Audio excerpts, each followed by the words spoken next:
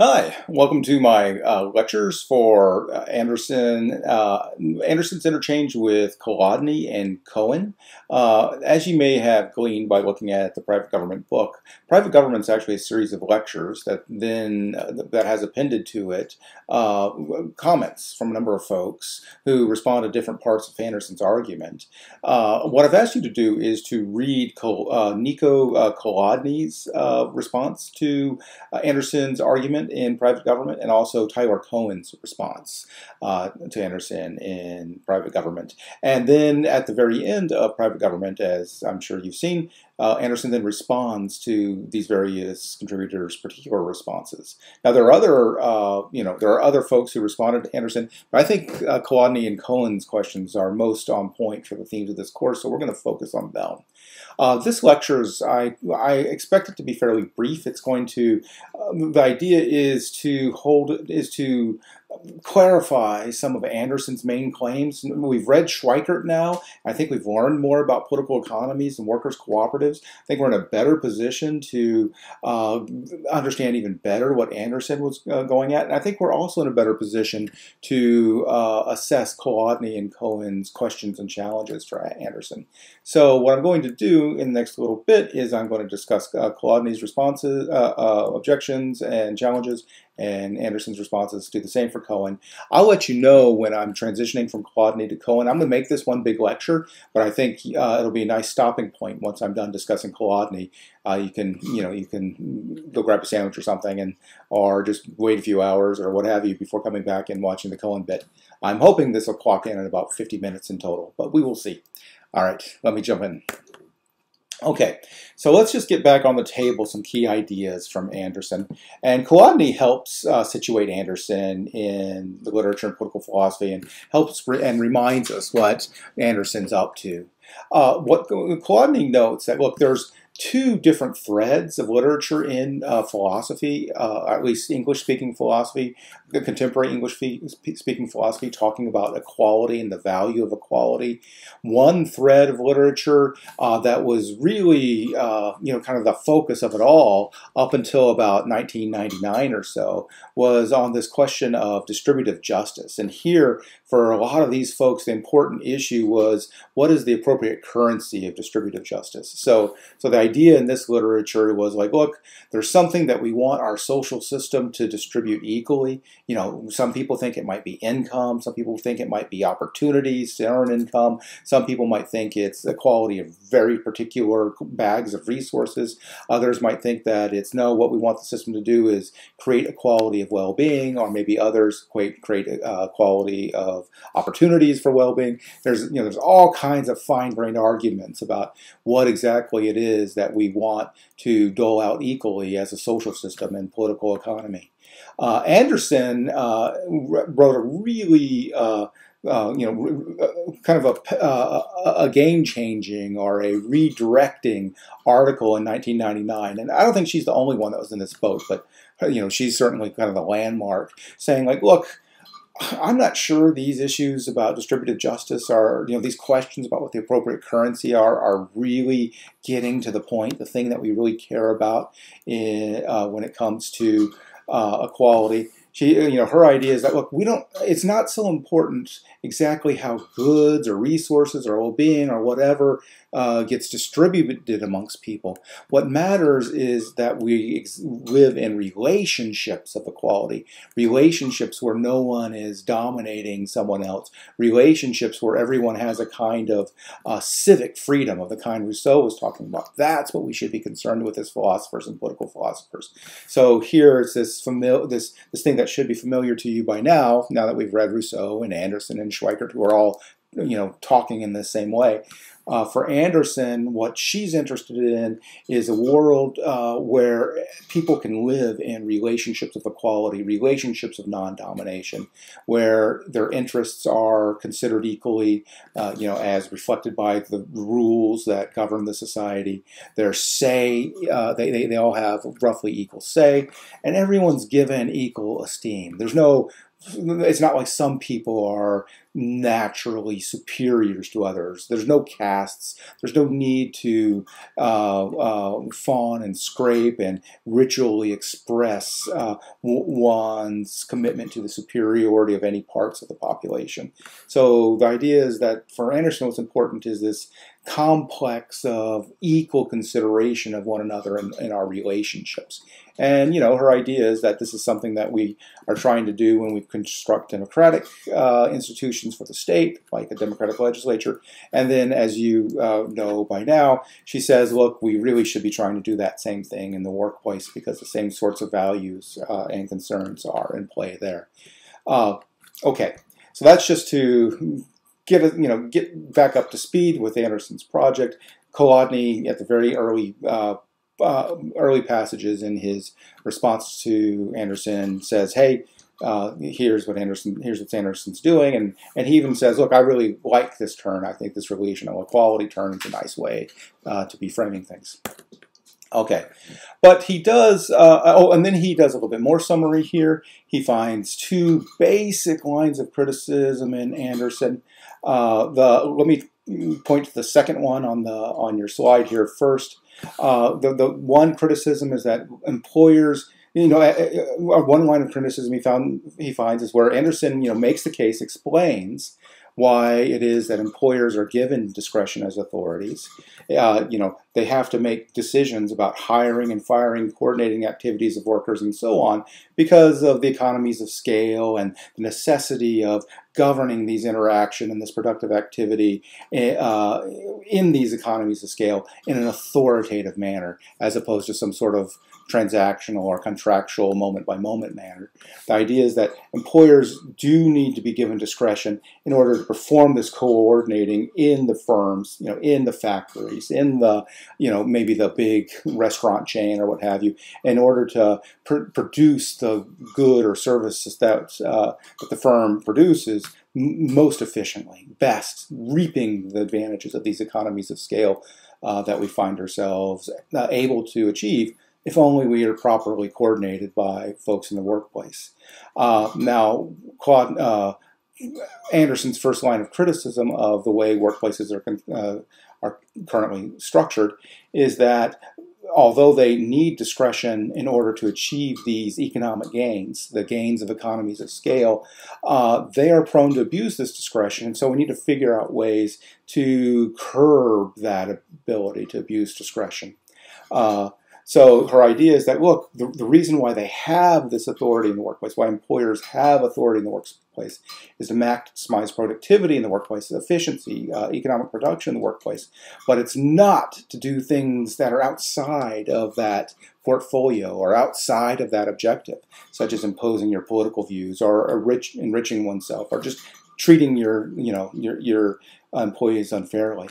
And so Anderson, one line of criticism in Anderson's book is like something needs to be done. The workplace structure needs to be changed. The governance structure needs to be changed so that employers can't so easily abuse their discretion. Okay, so that's one line of criticism. Another line of criticism is this idea that the workplace needs to be restructured because right now it systematically makes some people bosses and other people, followers or obeyers, where the bosses have no kind of accountability to the folks over whom they are the bosses. And Anderson's idea is that it's deeply problematic to be in a position of inferiority like that, where you just have to do what you're told and you have very little say about what you're told. The bosses are not held accountable to you in any systematic way. Her idea is that that's deeply problematic.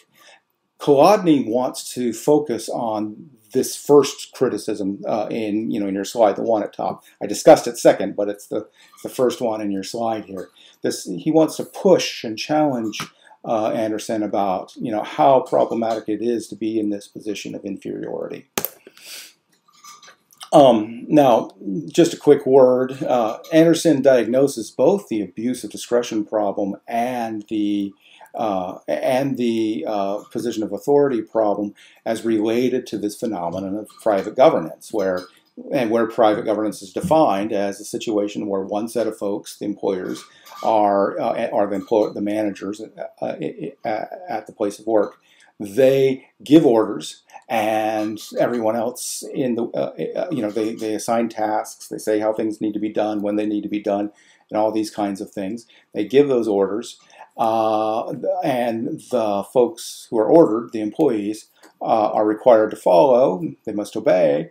But in this relationship of governance, it's private governance because the employees have very little or no say in the construction of the rules that they must follow and the directives that they must follow. So she sees both the abuse of governance, or the abuse of this governance authority, and the problematic inferiority that's kind of baked into the workplace as just being two aspects of this problematic phenomenon of private governance of adults in the workplace. She sees the remedy as requiring measures to restore equality to the workplace, understood, in most abstract terms as, these basic things that that she repeatedly associates with equality or non-domination or Republican freedom. That is, the rules in the workplace and such are made in a way that takes into account the say of everyone governed. The rules reflect the considerations of interests of everyone, in the appropriate measures, not privileging any one set of person's interests over the other. And the rules and just the conditions in the workplace foster an equality of esteem, where no one is treated as kind of a privileged special caste. No one's owed any kind of social deferential treatment. No one should be bowed to. No one should be seen as some sort of natural superior in the workplace. So she sees as a remedy to these two problems, these two critiques of the contemporary workplace, just doing things to restore this egalitarian value to the workplace. And the question is how to go about doing that. Now here's Kolodny's challenge. Kolodny wants to set the abuse of discretion problem to the side. He'll just say, yeah, no brainer, that's a problem. We need to do something about that. But he wants to focus on Anderson's other claim that this claim at the top here is deeply problematic to be in a position of inferiority. It's deeply problematic for employees that they are in this position of inferiority, that they are governed and they're subject to the private governance of their employers. They have no say in the rules that guide them in the workplace. Now, Kolodny's challenge is he asks Anderson to just get clear on what's so bad about that relationship. He's sympathetic, but he's like, well, what exactly is it that's so bad about not having a say in the workplace? And so in particular, he wants to say, what if we're able to put rules into place that maintain the unaccountability of the employers, or actually do very little to hold them accountable directly to the employees, doesn't really give them a say. What would be wrong? What's wrong about that? So long as one situation is made materially decent. Yeah, that's my stab at what Kolodny might be up to. Here's a sentence where he most concisely marshals this challenge. Our question again is, what's especially problematic about being under the governance of another person after we have control for things that you can suffer even without that yoke? And the idea is so we might imagine that you're in a workplace and you're required to work very hard, and you're required to work at a high pace, and this is due to the rules that are being set by the employers with no accountability. But then imagine that, this alternative situation, maybe you're not in a workplace, maybe you're a mom and pop, worker, and because of the demands of the market, where there's no authority relationship, maybe in order to compete with others, maybe you have to work at that same high pace, and maybe the conditions are going to be just as difficult because you have to keep the cost of production really low in your private little shop. So maybe your conditions are even without in this other arrangement where there's no authority over you, maybe your material conditions, they might just be just the same.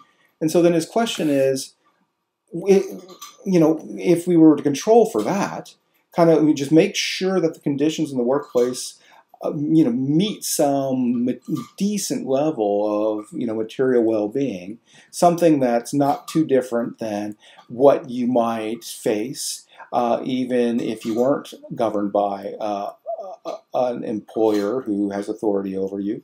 If we were to get things to that level, would there still be a problem with being subject to the unaccountable authority of those of your employers? And he's not so sure about that. He's like scratching his head. Tell me, Anderson, what exactly is problematic about that? If we were to just fix these levels of material well-being, why do we have to do these other things? Why do we care about equal say? Why do we have to get so worked up about this? Okay, so Anderson's response comes in the form of two examples. And I'm going to I'm going to just read each of these examples, and then I'm going to sum up what I take her point to be, her punchline, the point of bringing up that example to be.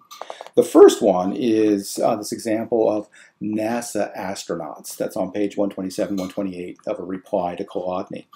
And so this is way back. This is about this strike of astronauts on this space station, Skylab, in 1973, December 28, 1973, kind of early days of NASA. Okay, so right before this, so this is a strike of astronauts. Astronauts went on strike in 1973, interestingly. Days before the strike, the astronauts in Skylab, this is how it was going for them. NASA began by sending extremely specific instructions about minute-by-minute tasks for the astronauts to accomplish. They tried to keep up for 2 weeks, but found themselves falling behind as there was no room in the schedule for the natural delays that happen at work. Moreover, they were exhausted with these 16-hour days. When they fell behind, NASA began demanding less sleep and working through their meal breaks. So the astronauts began to complain to Mission Control. But NASA's response was that they were whining. Mission Commander Jerry Carr and his crew demanded a day off. NASA refused.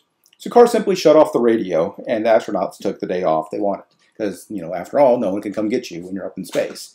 After the one-day strike, NASA finally came to terms with the astronaut. The next day, December 29th, NASA agreed to quit macromanaging the astronauts, allowed them to take their full meal breaks, and just sent them a list of tasks for the day and let them figure out how to get it done. Treat them like adults. And it worked. All the projects got done before the mission ended. So Anderson's point here is that, look, they were given the same amount of work, but NASA backed off and said, okay, you figure out how to do it. We're not going to micromanage when and how you do it. And then they did it. And Anderson says, look, there's a deeper lesson here, and I'll just read once again her lesson. Exercising autonomy, directing oneself in tasks, no matter how exacting and relentless they are, is no ordinary good. It is a basic human need. Having a genuine say in how one's work is directed, even when must adjust to the claims of others, like the different astronauts had to figure out how they're going to do the work together, as in a collectively governed workplace, and even when one doesn't get one's way, still is an exercise of autonomy in the decision-making process, if not the outcome. So her idea here is that, look, having a say is in itself a good. It's as much as a good as like any of these material things, like getting an income or having good food to eat or whatever. It's a basic thing that humans want, and they suffer when they don't get it. It's a basic human need, says Anderson. So Anderson's going to say one thing that's wrong with the relationship of inferiority, even if you control for material, disadvantages and stuff that you might face, when you're outside of relationships of inferiority. Anderson's claim is like, it is a good in itself not to be in the relationship of inferiority. It is a good in itself to have a say in how one conducts one's life, through major portions of the day. It's a human basic need to do this. So even if you're just as well off, or even maybe quite a bit better off in relationships of inferiority for whatever reason, you're still going to suffer in a way. There's something that you're missing that is a basic human need. And she thinks that the NASA astronauts example does a pretty good job illustrating this. This is a basic human value, disposition, need, and that is valuable in its own right. Okay. Now then, the second example she has is this example from Amazon workers. And here I'm going to say the point, the punchline, and then I'm going to read it, and then I'll repeat the punchline, just so you can see what she's getting at. And so remember, for her, to be in an inferiority position is to be in a position where you don't have equal say, where your say counts for little or nothing at all, and your interests are not, they're not treated equally. Other interests are privileged over yours in a systematic way. And then what goes with that too is there's a kind of inequality of esteem. Like some people just deserve to be taken into consideration, other people don't. There's a kind of social standing that they have that you lack when you're in this relationship of inferiority.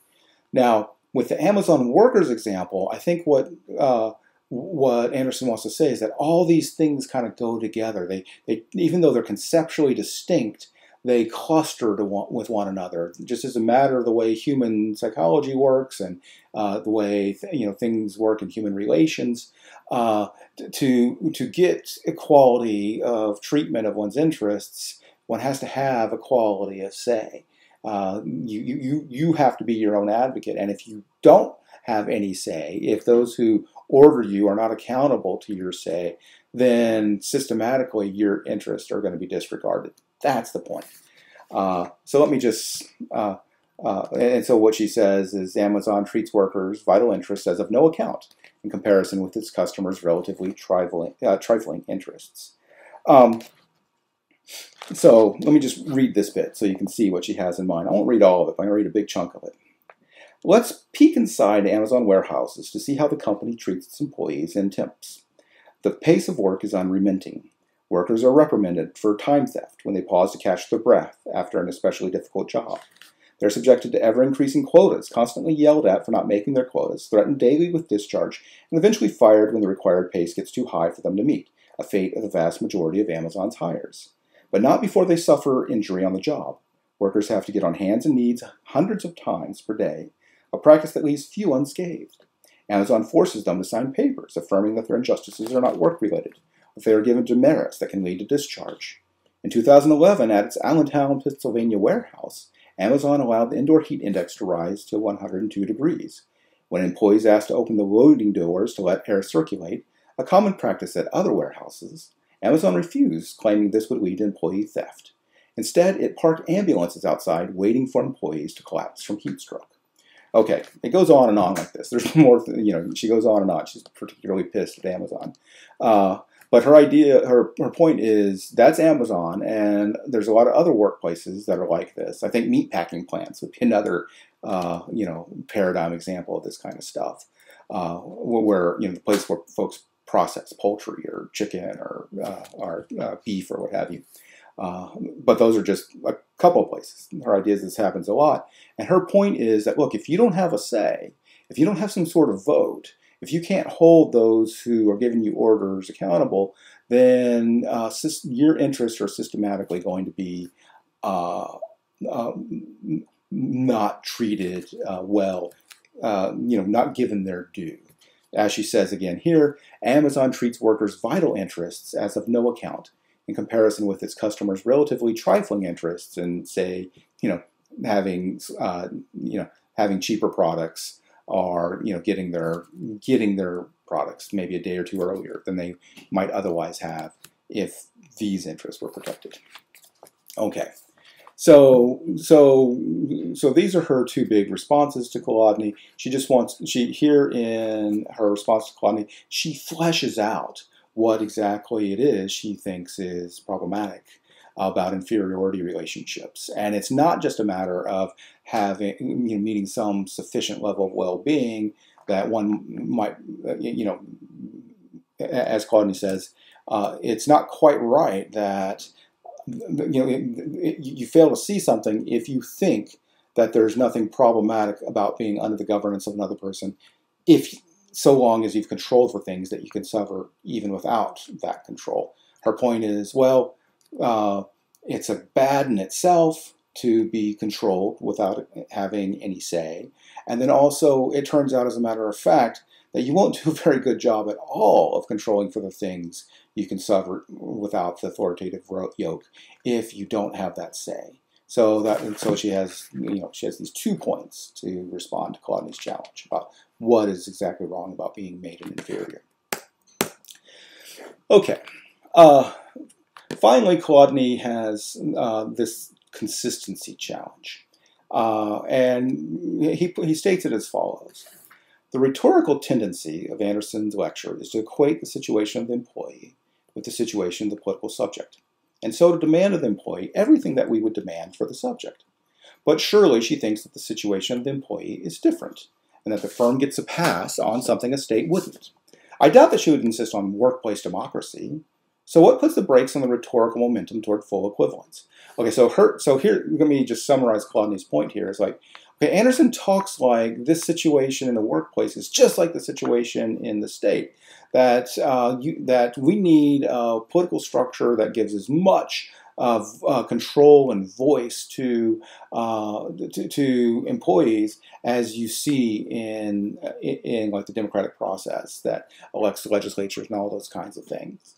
And he says, well, that seems a little extreme, and I doubt that she would insist that we just basically put little mini legislatures in all these workplaces. That seems like overkill, and that seems like a problem. And then Anderson's response to this is well, it's as follows. She says, well, she has a kind of measured response.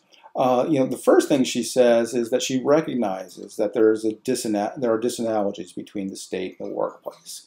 And one of the big ones is that in the workplace, you need a level of control of people's behavior in order to coordinate the productive activity that you just don't need. That would be problematic in the state because you don't need the state control to produce the public goods that the state helps us produce.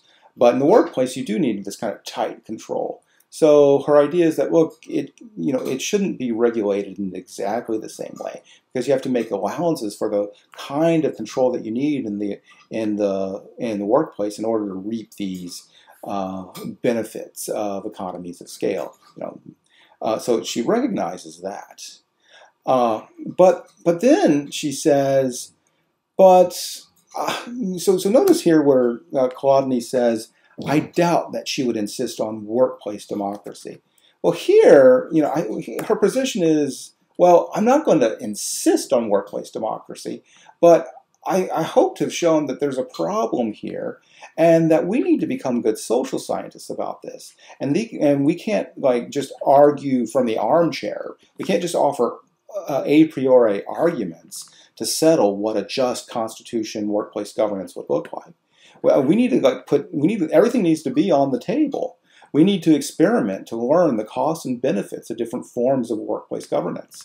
The main point in these lectures is the problem of workplace governance needs to be put on the table for what it is, a problem of government, not of markets or freedom of contract. So her idea is, well, maybe we do need workplace democracy, but we need to do more investigation. We need to experiment and try to tackle this problem and try to heal these problems of no accountability and inequality in the workplace. And she notes, and I'll rehearse this again at a later point in the lecture. She notes that really, as far as she can tell, there are 4 different measures that we might be able to take, and the idea is to engage in experiments with respect to all 4 of them. One is to improve exit options of the employee, make it to where the employee can just leave a bad workplace, and that can help make conditions better in a workplace and can restore a kind of accountability to the workplace.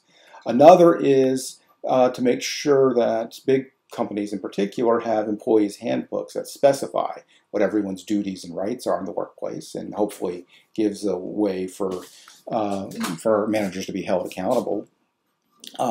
Another is workplace constitutions, which is state limits on what the employers can do. Things like harassment laws and laws requiring minimal working and safety conditions.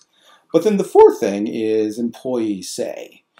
some sort of say in the decision-making process of how the firm's going to be run and what it's going to do and what the employees are going to do. And you know, with Schweikert, we considered at length these worker-owned cooperatives, these worker-managed firms. There's other things that are short of that, like contemporary union structures under collective bargaining, or something like you might find in Germany, but not so much in Canada, where there's a co-determination between the workers' councils and management about what the firm's going to do. So, but her idea is that, look, private governance is a problem. It threatens this value of equality and Republican freedom, and we should be alert to the fact that there is a problem, and then figure out what we can do to address that problem while preserving the gains that we can get from the authority structures in these workplaces. So to be clear, she's not saying to get rid of the authority structures. You know, we need managers to get the efficiency gains. She's saying we need to figure out ways to keep those managers from abusing their discretion and to keep those managers accountable to the employees and accountable to, you know, equally treating the interests of everyone involved.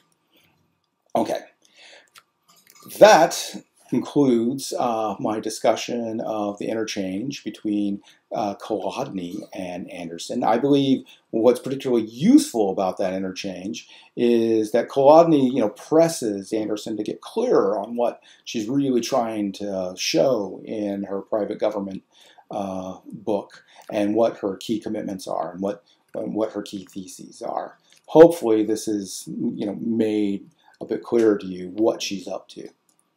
At this point, you might want to take a break, go grab that sandwich, or just, you know, go do something else for a while before coming back for the following half of this lecture, which I will begin right now. So, Tyler Cowen and Elizabeth Anderson have a less friendly exchange here. I think you could, and there are points, and particularly in Anderson's response, where she's clearly a little having a hard time controlling her passion. She's a little pissed off at Cohen. She gets a little personal with him here and there. I'm not going to focus on that, though. Hopefully, that, you know, that might make the readings here coming toward the end of the term a little bit more enjoyable to watch two prominent academics, you know, take off the gloves a little bit and get a little nasty. But I won't focus on that part. I'll let you find it for yourself. But I do want to clarify what the issues are that these folks are debating, and you know, clarify what Cohen's objections are to Anderson's theses, and, you know, give you an idea of how Anderson responds. At the very least, I want to help you see where in these two articles the guts of their argument can be found and what those what the main organs are in their argument. Okay, so let me just kind of give my capsule summary of Cohen's argument to Anderson. His argument is actually, there's probably more to it than what I'm going to rehearse here. It's got a lot of nooks and crannies. I think I'm going to give you the most powerful points here, and I think I'll do rough justice to the argument. And then I'll do basically the same for Anderson, because she responds in a whole bunch of different ways. And I've tried to wrestle it into some structure to help you folks. One thing I must say is, to my mind, this Cohen and Anderson interchange, I think this takes us to like the cutting edge of this area of study. I don't think either of them really says anything satisfying on their own behalf in the end, but I think what they've done is clearly set the stage or the terrain of debate, like the things that we really need to work out to make progress with about what to do about private government in the workplace. Okay, so here's what Cowen says. The first thing, here's what Cowen says. You know, the first thing is that Cowen and Anderson have a bit of common ground. They both agree that you need authorities in the workplace because the authorities need to coordinate the employees by issuing, you know, authoritative rules and directives that the employees obey in order to reap the gains, the productivity gains and efficiency gains of workplace production. But Cowen allows for something that I think Anderson would reject. He says, look, employers' discretion to coordinate in order to get those efficiency gains ineliminably entails a capacity to abuse that discretion. And here's the point. This is where he's really going to deviate from Anderson. Any robust constraint on that discretion will not be worth the cost in terms of the efficiency gains. And he says a few things to back up what he says there. One thing he points out is that co-determination and other forms of worker say come at a high price in terms of economic productivity and efficiency.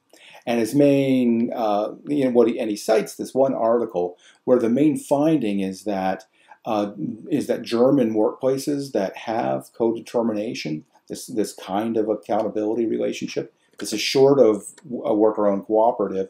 It's not exactly the same as the union. It's where the workers and management actually, work together to figure out how the workplace is going to be run, what rules are going to be issued. What he points out is that those forms of workplaces actually have lower profits than your more traditional, more hierarchical capitalist firms.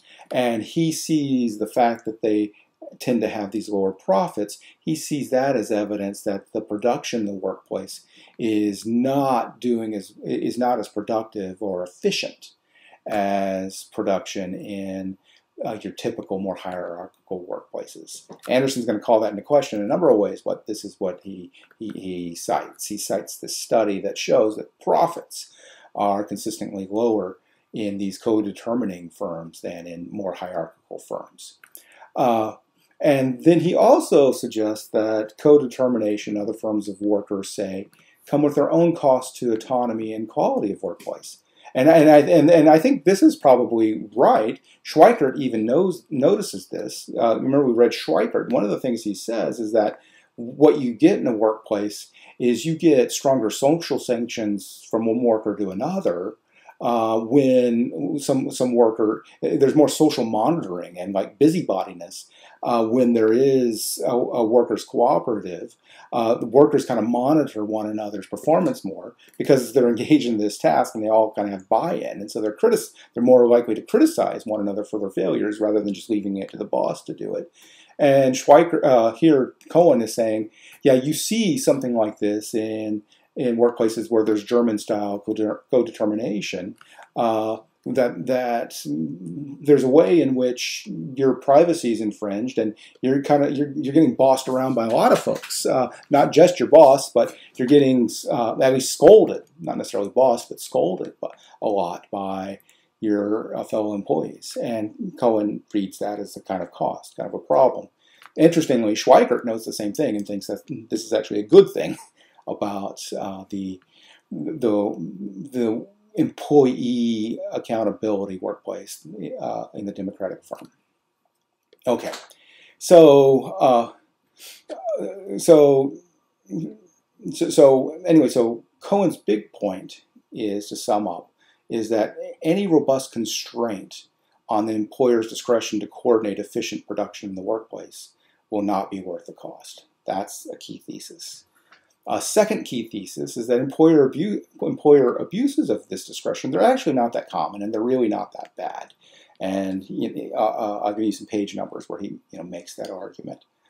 And then his third main point is that enough of Anderson's worries can be cured simply by improving the exit options of employees.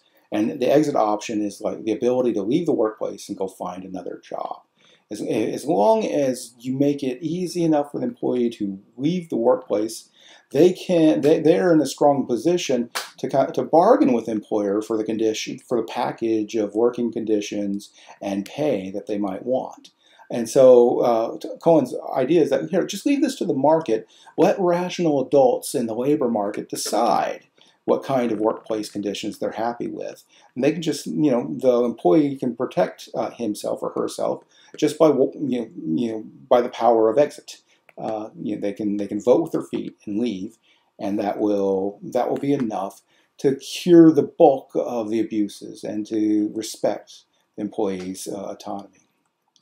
So he says. So just to summarize, Cohen's idea is that if employees' exit option is sufficiently robust, that they can easily enough exit a job and find another, the workers and employees will be able to weigh packages of abuse versus compensation and choose amongst these packages offered by the employer in the labor marketplace. So it could be, so the idea is that, look, here in this workplace, it's like Amazon. They're not giving me pee breaks. They're making me work at a really high pace. But if I don't like it, and if I don't think the pay here is worth it, I can go somewhere else that maybe will pay me a little less for better working conditions. So Cohen's idea is like, look, as long as we shore up this exit option to a sufficient degree, the market will take care of everything else. And then he adds that we should let employees decide for themselves what trade-off of compensation and working place conditions that they desire. There's something paternalistic on Anderson's part by wanting to force employers to offer some minimum set of conditions. His idea is like, well, maybe employees want better pay and they're willing to trade off that better pay for the harder working conditions. I think a clear example of that might be something like, and this is something that appeals to a lot of young folks. When I was a kid, this was a sort of, in college anyway, this was kind of a romantic thought. I never followed it, probably for good, because I'm sort of clumsy and I probably would be missing an arm or something at this moment had I followed this thought. But it's not so uncommon for college age folks to go work for a fishery and go work on a fishing vessel or a cannery, which is really arduous physical labor and dangerous labor, but you get paid super well. I think Cohen's idea is that we should let employees decide on their own little package of pay and working conditions. They should be able to decide. We should have a marketplace that offers all of these options to them. We shouldn't have busybodies like Anderson coming in and saying like, no, we're not going to let you have this fishing job or things like this because we know better for you and we know that you should take the working conditions over the pay that you want. Cohen's idea is like, just let the adults decide for themselves what package they want. Okay, so Cohen's argument's kind of complex. It's got these three parts. I think the cumulative force of these is supposed to be his response to Anderson. They kind of all work together and mutually support one another against Anderson's case. Now, what is Anderson's case? What is her general case? Her general case is that look, she doesn't object to limited government in the workplace, but she objects to private government, the subjection of workers to arbitrary, unaccountable government in the workplace, in which they have no voice other than what their employers care to give them, which is often none at all, and are vulnerable to abuses of power. And then she adds, a free society of equals cannot be founded on an institutional structure, which the vast majority of workers for most of their productive lives labor under such government. And then she adds, and here's where you see her opposition to Cohen's position, I discuss 4 ways to promote the freedom and equality of workers: exit, rule of law constraints on employers, constitutional rights, and voice. And she argues that the first 3 alone are not sufficient. Workers need some voice within the workplace to protect against employer abuse of power, and more generally to empower them to assert their standing, respectability, and autonomy interests in the workplace. Okay, so remember what Cohen is saying is that, look, just give folks a decent exit option and everything else is going to take care of itself. And she's saying, look, not only is an exit option not enough, exit, rule of law constraints on employers, and constitutional rights, that package wouldn't even be enough without voice. It's only by giving people voice in the workplace, something like collective bargaining or worker-owned cooperatives or co-determination. You need some permutation on that where there's actual voice and democratic say if you're going to restore a sufficient level of equality to the workplace. And we need to do that, and we should do that. And as she says in her last sentence, we certainly need to be investigating and experimenting with respect to different versions of voice to solve this problem. And then now she has a whole bunch of specific responses to Cohen, which and they're kind of like a bunch of cats running around in this chapter. And I'm going to try to herd the cats and work through them a little bit more methodically than she does.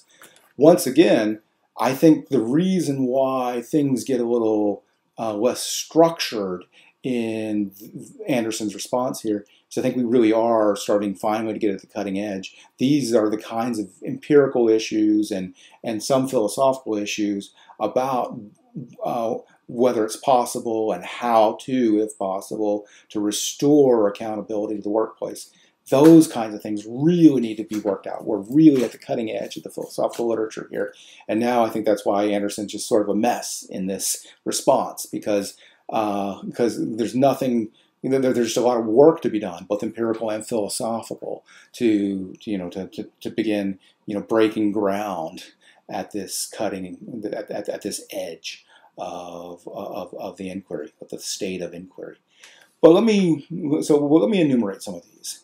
Remember, one of the things that Cohen said is that really, even now, employee abuses of the discretion that they have to coordinate efficient production, those abuses, Cohen says those abuses, they're really not very common, and they're not really that bad. They're not that grave. And here, Anderson's ire is really raised. Here's where she gets. She says like the nastiest things that she's going to say to Cohen here. I'll let you find those for yourself. But here's some things that she adduces to say, look, Anderson or Cohen, you just haven't studied this closely enough. And she enumerates just a number of facts that she says is just the tip of an iceberg of facts like this about workplace conditions, particularly for, say, the bottom 50% or so, or maybe 60% or so in the American workplace. For one thing she points out, she says, all these are things from recent studies. So a recent study says that 90% of female restaurant workers report being subject to sexual harassment. Between 2007 and 2012, 93% of investigations of garment factories in Southern California found labor violations, sometimes sweatshop-like conditions. That's pretty, 93% of the time, employers are breaking the law when it comes to minimum labor conditions, and sometimes dramatically so. That suggests a very high rate of employer abuse of discretion. A recent study of workers in the poultry industry, and here we're talking about meat packers, the folks that are chopping up those chickens and gutting them and defeathering them and all that stuff. A recent study of workers in the poultry industry found that the vast majority were not allowed adequate bathroom breaks. Many are forced to wear diapers. A recent study estimates that about 7 million workers in the United States have been pressured by their bosses to favor some political candidate or issue or some political issue by threat of job loss or wage cuts or plant closure. Yet another, there's a common practice of assigning unreliable shift schedules, particularly for folks working in this bottom 60%, folks working at grocery stores or Walmart or these various plants that I'm describing. And what it is that companies don't know exactly how much work they're going to need, and they want to be super efficient, and so they don't want to assign any more hours than they need to, and they want those hours to be assigned at exactly the perfect point in time for them to meet their production targets. And so there's this common practice of assigning unreliable shift schedules to employees in the United States. I think this is something you see in Canada a lot too. But of course, you can imagine how disruptive this is for the everyday life of any person employed in these various places. It's very hard to be a reliable parent when you don't know when and if you're going to be working any given week. And then finally, she cites high instances of wage theft from companies, such as Walmart. And wage theft is where the companies just don't pay wages. They deem certain hours as unpayable hours, or they won't pay like overtime wages and these kinds of things. There are studies that she cites that indicate that this is actually a very common practice to nickel and dime your employees like this. Of course, in service of maximizing the bottom line, the profit.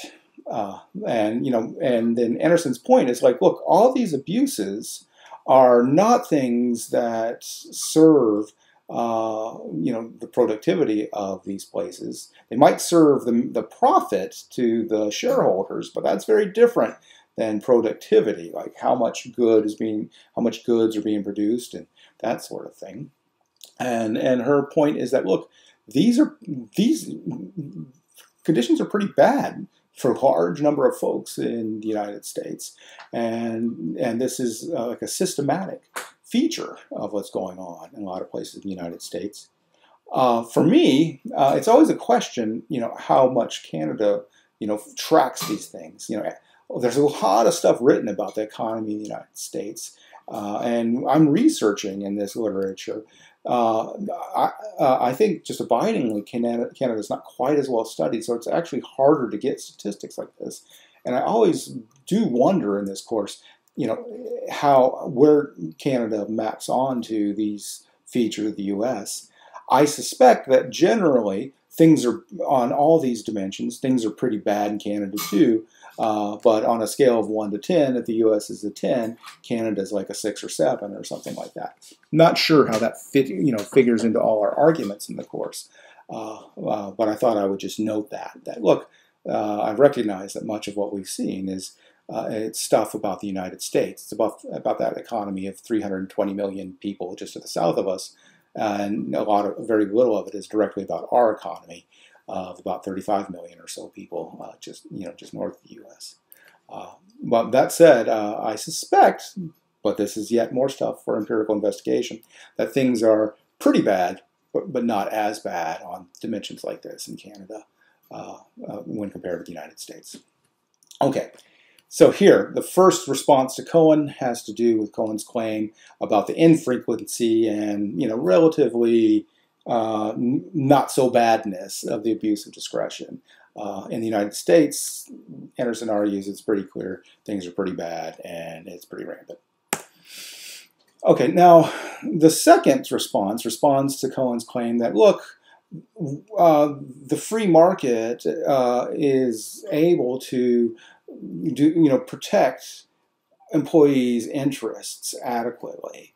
That the free market, under conditions where employees have a decent exit, is able to protect these folks. And in fact, what the free market tends to do, is the suggestion, is it tends to reward folks who work under difficult working conditions with higher pay. And there's a couple of things that Anderson's going to say. The first thing she's going to say, well, if you look at the evidence, the place where you find the worst and the highest frequency of abuses is in these categories of lower paid and lower skilled workers. So it's really hard to find evidence that you get paid better, that employees are making a trade-off between working conditions and pay, because these folks are in the lowest paid sectors of the workplace. So that's one thing that I think, one thing that she points out. But the other thing, and I think this is her more powerful argument, is that, look, Cohen's argument rests on a robust exit option for employees. And her point is, look, employees don't have such a robust exit option. There is not a liquid labor market. It is not easy for employees to move from job to job. There is not a diverse array of packages of working conditions and pay on offer for employees to purchase in this labor market. You have nothing like that kind of robust labor market in place. In fact, you have abiding unemployment that makes it very difficult, particularly for folks at the bottom of the income skew, to exercise their exit option. So, I think her response is, well, maybe in theory you'd be right, though I think she'd even question that. Maybe in theory you'd be right, that things would be okay if employees had a robust exit option. But she's saying, look, in fact, they do not. Unemployment's too high for this robust exit option to have a chance in heck of doing what we need to do to restore a kind of accountability or equality of standing in the workplace to a sufficient degree and to protect against abuses of employer discretion. So she's going to say, look, your abstract arguments about how the marketplace with a robust exit option could take care of these ills, well, they're just not very realistic. Cohen, you're not being very realistic about the state of the economy and the fact that unemployment's not going anywhere. Significant levels of unemployment is not going anywhere anytime soon. I think I would say as an aside that if Cohen were to respond with a kind of claim like, well, let's do what we can to make for a robust exit option by doing something very serious about abiding unemployment, then that would be a very radical proposal on his part, because that would require something like making the government as an employer of last resort, or making something like universal basic income a permanent feature of our economy, or something pretty dramatic if this mechanism were going to do the job that he envisions for it, namely the exit option mechanism. So Anderson here, I think, is actually being the more realistic one. It's not anytime soon that we're going to get rid of abiding unemployment in our capitalist economy. So her idea is, well, then we got to do something to change it. And she thinks what we've got to do is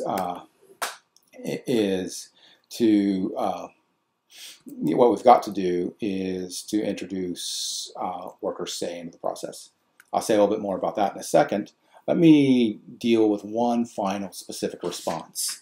And here, this gets back to Cohen's point that, look, any robust constraint, particularly in the version of giving employees say, is going to really undercut the logic of the economies of scale and authoritative organized production that Anderson recognizes as so important. So Cohen's idea is that, look, if you hold employers accountable, yeah, you're going to curb discretion. You're going to curb abuse of discretion, but you're also going to kill the golden goose. You're going to undercut the whole point of having an authoritatively organized firm. Any robust constraint on the employer's authority, any robust form of democratic oversight of employers' authority is just going to screw the whole thing up. It's going to undercut productivity and efficiency in the working place too badly. Not worth the cost. So what Anderson says in response to that is that this is an empirical question. And she notes that Cohen really adduces just one article for the claim that firms with high levels of workplace accountability do worse as a matter of productivity and efficiency than your typical hierarchically structured firm. And let me let me just point to the passages where Anderson makes her argument. First, she says Cohen cites a single study suggesting that the German system of co-determination depresses profits. And the idea is that, look, in these German co-determined firms, the profits to the shareholder are lower, And Cohen cites that single study for the further supposition that the explanation for why profits to the shareholder are lower is because the workers are not as productive. Now, there's a couple of things that, a couple of ways that we might try to rebut what Cohen says here. The first way we might try to rebut what Cohen says here is actually to look to the Schweikert reading that we just did, because Schweikert cites a number of studies, not just one, but many, that note the heightened efficiency and productivity of worker-owned cooperatives. So the idea is that, look, the empirical literature is at best ambiguous on this, and then Schweikert, I think, would insist that there's more evidence that employer accountable workplaces, democratic firms, as he calls them, like Mondragon and other workers' cooperatives, are actually more productive and more efficient. So that's one way we might respond. And Anderson chimes in with this and says, look, I think what your finding's ambiguous. You just suggest this, you just cite this single study, and there's actually other studies out there that suggest the opposite of what you say about the efficiency and productivity of these places. Now, another way that Anderson, so one way that Anderson goes after Cohen is to say, look, your empirical claim is a shaky one. There's actually in the literature, there's countervailing evidence about the efficiency and productivity of these places. But then the other is more of a conceptual claim. And here she says, wait, slow down, Cohen. Let's get really clear on what your study says. And Anderson makes this actually in a footnote, this point in a footnote to the text on page 142. So you might want to chase down the footnote here to see the full argument. But what she says is, okay, wait, let's slow down here. When you read the paper that Cohen provides, what that paper shows is that these co-determination firms in Germany, they systematically yield lower profits for the shareholder. So that means less of the profit, less of the net revenue is going to the shareholder in the form of profit. Now, what Anderson wants to say is, wait, that does not necessarily mean that the workplace is less efficient or less productive. What that means is that in this co-determining system, the shareholders are getting, it means that they're getting a smaller profit, but it could be that the co-determining workers are just as productive and efficient, but because of this arrangement, they're able to hang on to more of the revenue in form of wages, which counts against the profit. And so that's the force behind her sentence here on page 42. The wonder is why this study isn't seen as a point in favor of the German system, and that the people who actually do the work enjoy greater shares of the pie. So here she counters Cohen on this kind of conceptual ground, saying, look, the study you cite's about profit. It's not about efficiency and productivity of the worker. So I'm not sure it makes the point that you want it to make. And it also seems to make and it's consistent with this other point, which is the German system helps the worker get a greater share of the profit pie. Finally, Anderson has yet a third response. So she's got three responses to Cohen here on about the supposed inefficiency of the accountable systems or the accountable firms. The first point is that there is countervailing evidence about the productivity of democratic firms or more democratic firms in the literature. The second point is that, look, even the point that the study that Cohen cites points to the wrong thing. It points to profit, not efficiency and productivity of the economic system.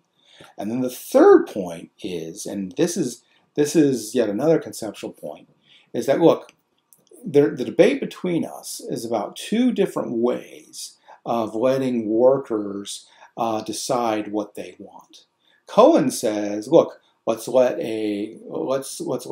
to put into place this free market of labor with a robust exit option for the employees. Let's try to put into place something like that, and then let the employees as rational adults decide on this free market what package of wages and working conditions they want by selecting from different employers that offer different packages of wages and working conditions. And then here, Cohen or Anderson says, hey,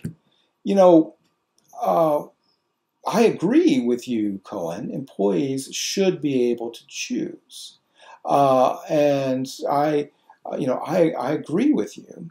But I advocate a different way to determine the value of workers' dignity and autonomy. I value a different way of enabling workers to choose their package. My way is just let them speak for themselves in the workplace. Let them vote on the package in the workplace, as opposed to Cohen's idea of giving them just one opportunity to vote, and that's like which is when they make a contract in this labor and employee marketplace. So her idea is like, look, I think it's more promising to give workers the choice of their package of pay for working conditions, to give them that choice within the workplace. That's the more effective way to do it, the better way to do it, than Cohen's proposal of just trying to construct a market where they make that choice through this contract as a wage laborer. Okay. All right. So here we've concluded with these two different responses, and they're kind of interdependent and interrelated. One response is focused on Cohen's argument that workers say undercuts worker productivity.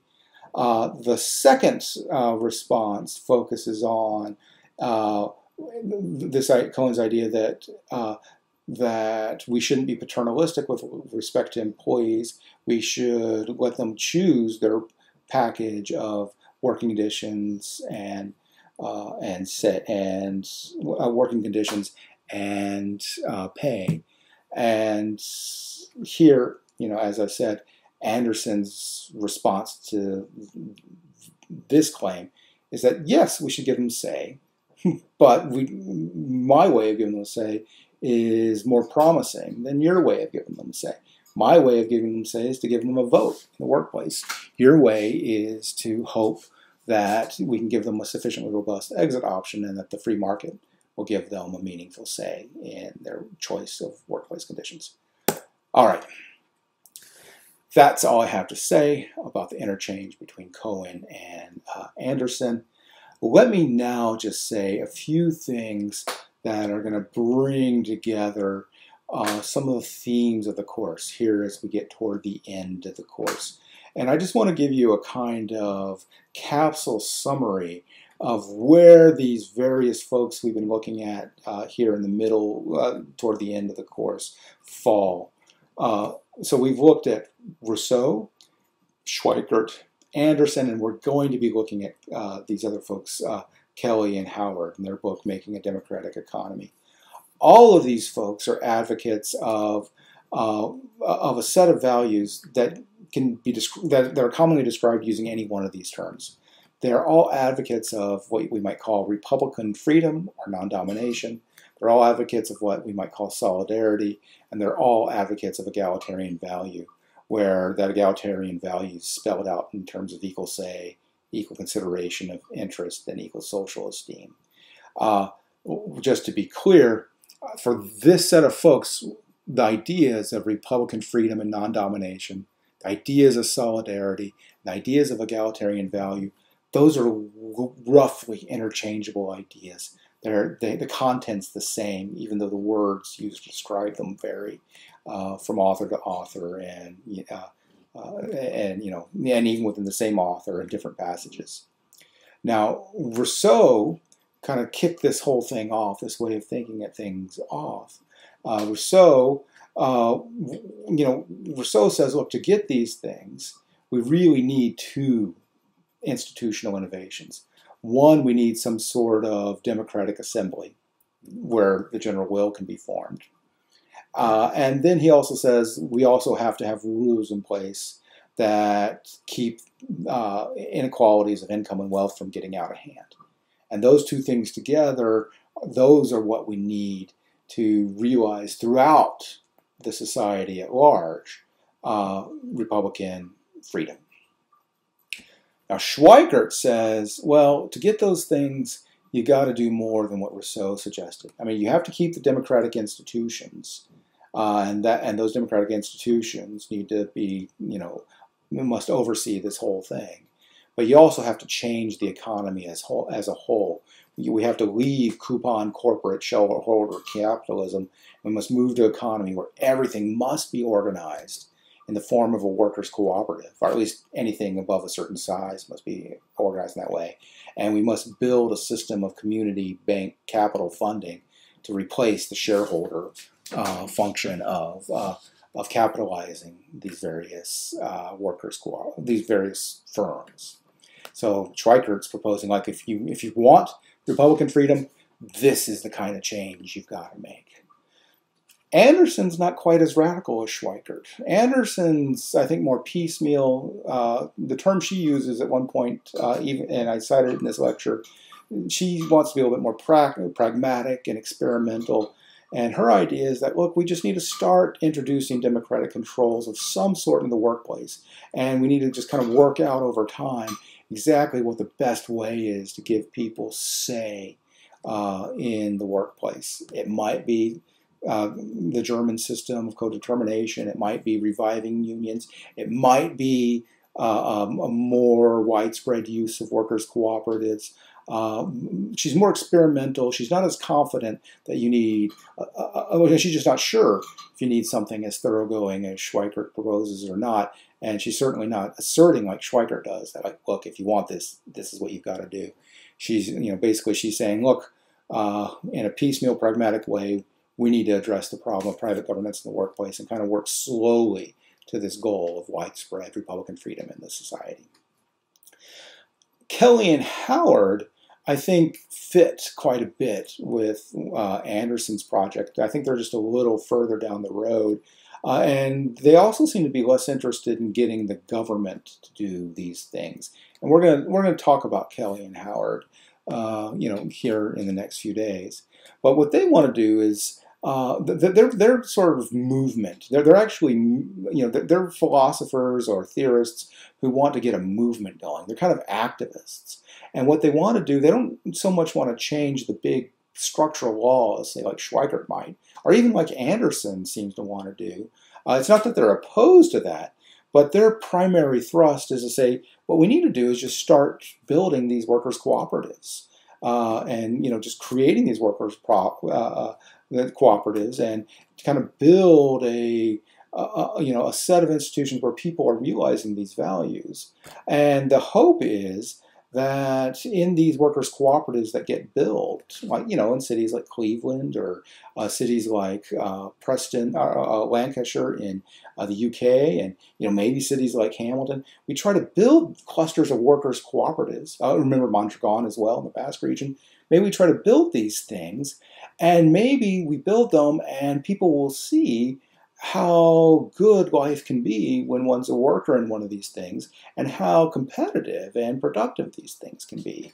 So Kelly and Howard, they're going to say, well, let's just start doing this. We don't really need to change the laws. What we need to do is just organize people to start working these workers' cooperatives, and maybe we'll build a movement towards something that's more thoroughgoingly free in the Rousseauian sense, non-dominating the Rousseauian sense. We'll be getting to Kelly Howard in the next couple of days. Okay, thank you. But let me say one final thing about where the course is going. I think with this lecture, we have now seen the main guts of the course. They're out there. The main things I've wanted to say in this course, I've said. The main material I've wanted to expose you to, I have done that. I do want to discuss Kelly and Howard a bit, and there will be a little bit of Kelly and Howard on the final exam, but there won't be much. At this point, going forward, the Kelly and Howard readings, I very much want you to read them. There is going to be some things you're going to be held accountable to.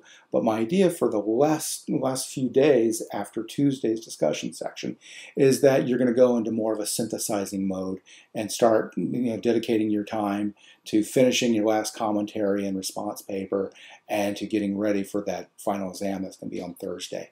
So our emphasis is going to move away from the readings toward like summarizing and synthesizing what's going on in the course in a whole. The emphasis in certainly in the discussion sections is going to focus on that. My lectures for Kelly and Howard are going to be, so I promise, very short, because there's just little tidbits here and there that I want you to get. Hopefully, the Kelly and Howard readings will mainly strike you as enjoyable. They're certainly not as philosophically taxing as anything we've read.